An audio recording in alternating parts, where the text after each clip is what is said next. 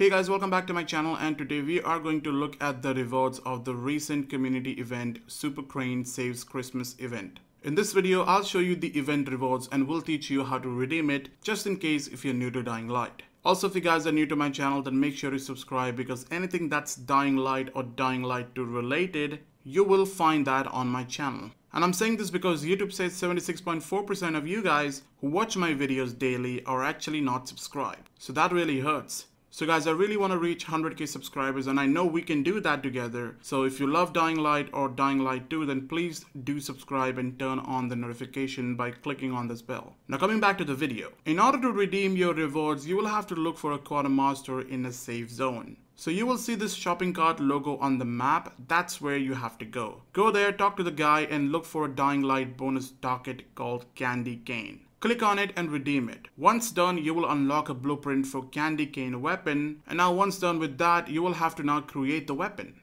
So now I'll teach you how to get the highest damage on your Candy Cane weapon. Remember, you can get up to 6,800 damage on your Candy Cane weapon. Now in order to get that, you will need to look for a pickaxe. Legendary and fabulous pickaxe are the best, so that's really recommended. So get a pickaxe that does the max damage for you, and once you get that, you will now need to create the Candy Cane weapon using the pickaxe. Once you create a Candy Cane weapon, you should get around 3,800 or 3,900 damage. Now simply just add Kings or Clickers mod to it. After applying Kings or Clickers on your Candy Cane weapon, you should get around 5,300 or 5,400 damage in some situations. Now finally add a blueprint to it. So you will have two options here. A portable charger that adds electricity and impact to your weapon and increases the damage by 1,420. Or if you don't like this electricity and impact, you can choose fire launcher that adds impact and fire effect to your weapon and also adds 1,420 damage. So remember, the damage these blueprints add are both same. Both of them add same damage. The only difference is the effects. Now once you're done choosing which blueprint you want to add and you're done adding that, finally you should get around 6,700 or 6,800 damage on your Candy Cane weapon. Now that's the highest damage you will get on that weapon. This weapon is really overpowered. All you need to do is while hitting the zombies, just aim for the head. Swinging it towards the head is always a one-hit kill even in the nightmare mode. So yeah guys, that's it. Remember, if you have participated in the event, that's when you will be getting these rewards. If you have missed the event, unfortunately you will not be getting these rewards. Anyways, there's more cool stuff coming in future, so make sure you subscribe to my channel and join my Discord server if you haven't. Thank you for watching, good night and good luck.